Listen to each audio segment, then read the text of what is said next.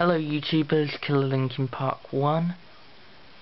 Today I'm reviewing the 1995 Toy Story Buzz Lightyear action figure that talks. So I'm going to start with details. He's got eyebrows, a blue skull cap, he's got his eyes, he's also got stubble on his chin, pointy nose, and smile. Also looks like he's doing the Rock eyebrow impression. He's got the Space Ranger Star Command on his chest over here.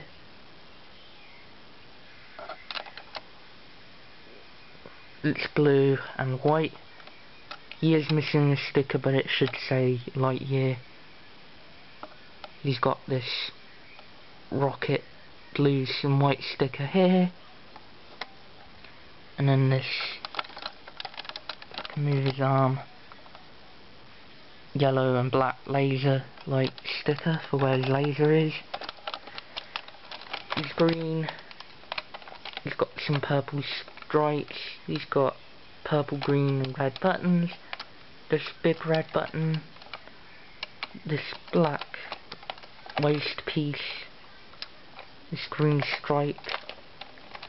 This piece here that looks like a diaper. And then he's got these armoured legs with the white with green stripes on his foot. He's also got grey, and he's also got purple underneath. He's also got grey in pieces and black. And on the back, if we look at the detail,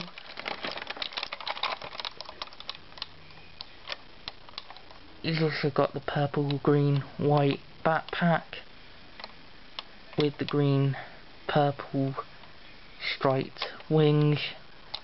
We'll look at those we'll look at those now. This first feature we'll look at is the spring wings. Here they are. They're not big. These are the older wings. They're not bad. They're a bit stubby, a bit small. The newer ones are better. So we've seen that. He also has a laser, which lights up. Hang on.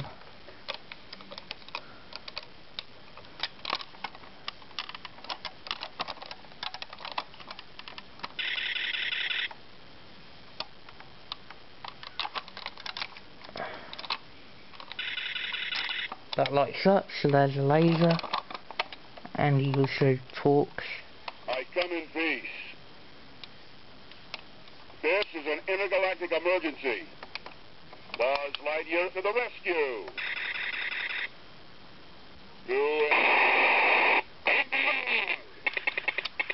Which is weird, it's quite old, so... I am Buzz Lightyear. I come in peace. This is an intergalactic emergency. Buzz Lightyear to the rescue.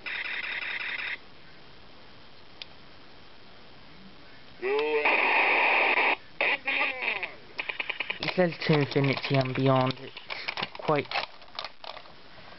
weird he does that. He has a hinge visor, swivel head, ball in shoulders, hinge elbow, swivel and hinge wrist,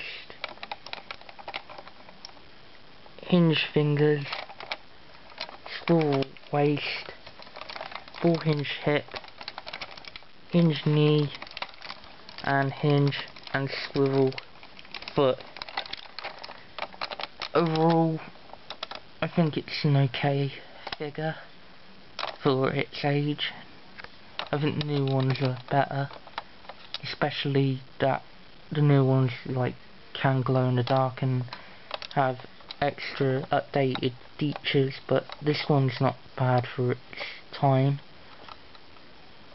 So yeah, Killer Linkin Park 1, goodbye.